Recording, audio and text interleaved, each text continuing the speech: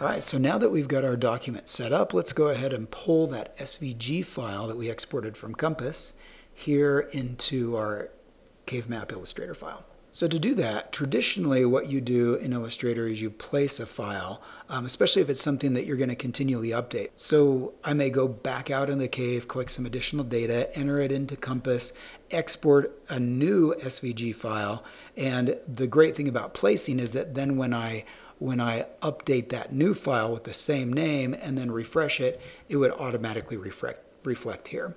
So that would be like the perfect thing to do. But what I realized is that doing that with the SVG files exported from Compass, for some reason it doesn't seem to retain layers. It compresses it all into one layer. So I've discovered that I really have to do it the harder way, which is just copying and pasting those layers. And then whenever I have a new line plot, I'm just going to have to clear out those layers that the SVG graphics are on and then re-import the new ones. So unfortunately, not the ideal, but it is what it is. So you could play in Inkscape and see if placing is an option and if it brings it in a little bit better. To place something, you just go to File and then down to Place, and it doesn't actually put the graphics in here, sort of. It's like referencing them somewhere else. So they're not stored in the Illustrator file, they're just referenced. Although I think there is an option when you place to actually like bring that data into the Illustrator file. But I would recommend just linking to it. So like I said, that doesn't really work the way that I would hope it does. So we're going to do something different. We're going to go to File, and we're going to go Open. And we're going to open we're going to start with the plan view. So I hit Open. And it's opened a new Illustrator file here. And there's our cave map. So I need to be able to get this from here over to here. And I just want to grab the information that I need. And really all I need is the line plot and the walls and the scale down here is kind of the main thing that I need. The grid and all this other stuff, like, I don't need. You can see it's created an enormous number of layers. So we're going to collapse those. And then we're going to figure out which layers we need. So I don't need this. This is like a background. And what I do is I just click on it and turn it off. And if I see nothing changed, then I don't really need that layer. Some of these are actually blank. So we'll turn off Comp Features. Tracing, I'm going to need that because that looks like the walls. The mask, I don't need. 2D details, don't need. Walls, don't need. Survey, that's the line plot, so I'm going to keep that. The labels are the stations, so I'm going to keep that. The grid, I actually don't need the grid, so I'm going to uncheck that. And then the legend, definitely going to keep that. The frame, don't need that. Okay, so now what I'm going to do is just select everything here by hitting Command A, or you can probably somewhere up here, it's probably under Object, let's see, Select All somewhere. There it is, Select All. So that's the other thing you can do, or hit Command A. So I've got everything selected there, and I'm going to hit Command C to copy it. And then we're going to come back over here and paste it. Now, there's something that's really important here when you paste it in Illustrator. If I were to paste it, right now I've got everything set up so that it pastes the way that I need it to. But if I hadn't done that, then when I pasted it, it would all flatten down into a single layer. I want it in multiple layers. So in order to do that, here in the Layers panel, this little 3-line thing, you're going to click on that and make sure that Paste Remembers Layers is checked. If it's not checked, then you'll get exactly what I just talked about, where you can see all these lines are all pink, the same color, and they all ended up on the stalagmites layer. I don't want that. So I'm going to undo. We're going to re-enable that. Paste Remembers Layers. Paste. And now it's brought in not just the objects, but also the layers. So now that that's in, I am going to organize it just a little bit. Actually, you know what I'll do is I'm going to delete these layers that I created earlier, because I don't really need those right now. I'll create them later. So we'll delete those, selected and deleted them. And I'm going to bring in the, let's see, I'm going to bring in the profile view. But first let's move this. I'll just click and drag to select everything. So you can click out like that, or you can get Command A. It's going to grab everything. I'm just going to move it up here. Because the way that I'd like to orient this map, the reason why I created or made it a vertical layout or a portrait layout on the page is because this cave is vertical. So this is the plan view, which is pretty much just a line, but the profile view is going to be kind of wind down that way. So let's go ahead now and we'll bring in our other SVG file. So I'll go to Open and let's go, oh no, Open, there we go. And we'll grab the profile. So there we go, pull it in. I'm going to zoom out. To zoom out, to fill this to page, you hit Command 0 will zoom out. Other things you can do for zooming is, let's see, probably somewhere up here, probably under View, is zoom in, zoom out. You can see it's Command plus, Command minus. So Command plus zooms in, Command minus zooms out. And the other thing that I do is Command and spacebar. Oops. If you do it in the wrong order, then the spotlight search comes up on the Mac, or spacebar command. Now look, I've got the magnifying glass there. It's a temporary tool as long as I'm holding those keys down on my keyboard, and then I can zoom in this way and zoom out just by dragging up and down on the mouse. So that's another thing that I can do, keyboard shortcuts to zoom in and out. As soon as I let go of the spacebar and the command, then it goes away. So let's go back to Command 0. We're going to turn off the layers we don't need. First, let's collapse them so that we can see everything here a little better. So we're going to turn off the background. We're going to turn off the reference, turn off the comp features, leave comp tracing on, turn off the mask, the detail, the walls, leave the survey on so we get the line plot. 2D labels, we'll grab the labels. The grid will turn off. The legend will keep, and the frame will turn off. Okay, so let's go ahead and hit Command A to select everything, Command C to copy. On the PC, if you're using Illustrator on a PC, when I say Command, it's Control for you. So Command C would be Control C for copy. We'll come back over here and hit Control or Command V to paste. And we'll just move this around here before we get too far. Okay, so there we go. We'll just drop that right about there. It's a good place. Now you'll notice that it's gone quite a ways off the artboard.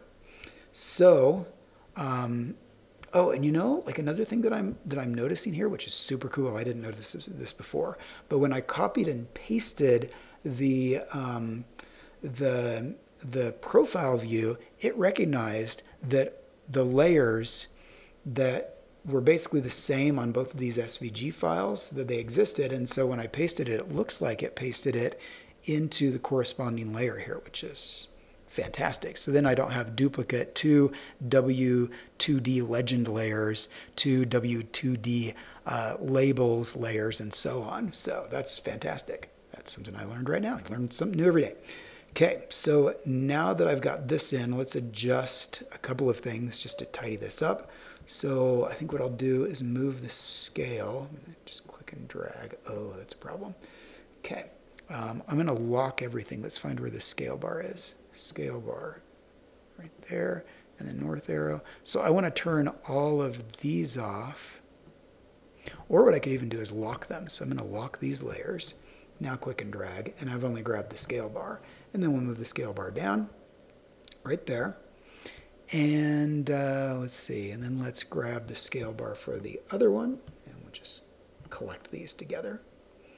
I want to make sure that they're the exact same size here.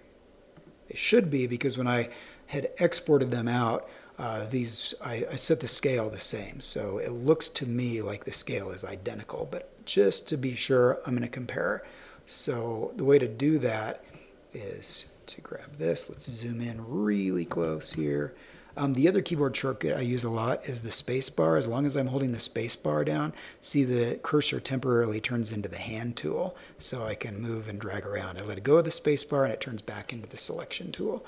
So command or space bar command lets me zoom. Space bar by itself gives me the hand tool, And if I let it go, then I've got the selection tool.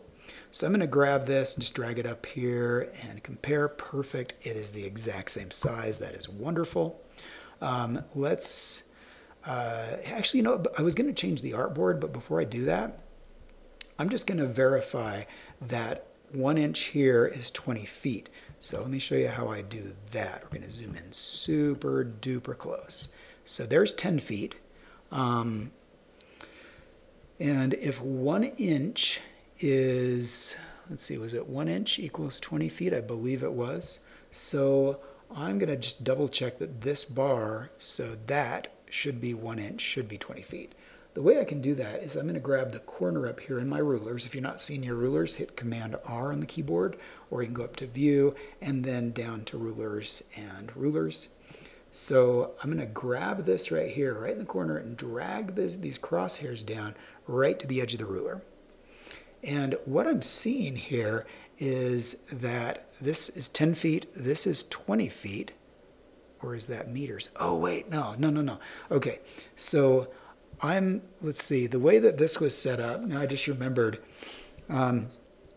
is that the scale on this one, I mean, typically I do 1 inch is 20 feet, but in this case, the scale was actually 1 centimeter equals 2.5 meters. So I need to adjust my rulers here. I'm going to click right there and change this to, let's see, let's change it to millimeters. And so if 1 centimeter equals 2.5 meters, then let me do this calculation in my head here. That would be 4 centimeters equals 10 meters, I believe.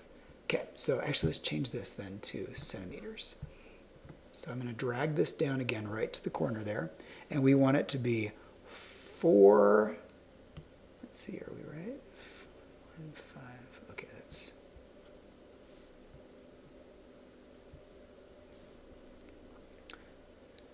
so this is 0 to 1 centimeter, 2 centimeters, 3, 4, and let's just take this up here, and that is spot on. Okay, so 4 centimeters equals 10 meters. Okay, great. So it looks like it came in perfectly, which is fantastic. If not, though, what I would have to have done is select everything here, because I don't want to just scale this the scale bar, but I'm going to hit Command A. Oops. I hit Command A and it only selects these. Why? Well, because these layers are locked over here, so let's unlock them. Command A, and then I would need to come in here and again take a look at that. So there's 4 centimeters, 10 meters. Okay, great.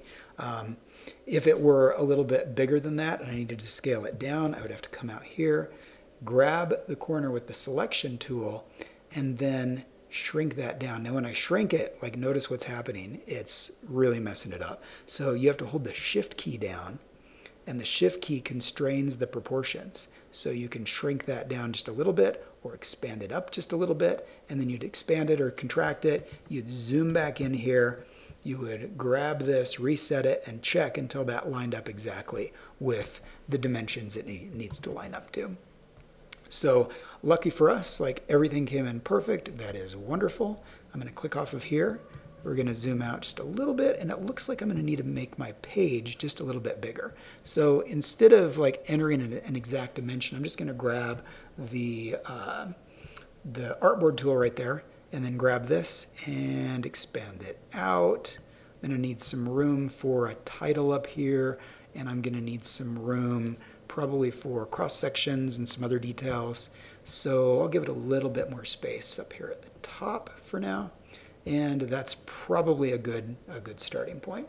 So I'll just click off of this tool, click right up there, and that's it for this video. So in the next video, we'll walk through how to get your sketches in and line those up so that you're ready to start tracing over and drafting up your map.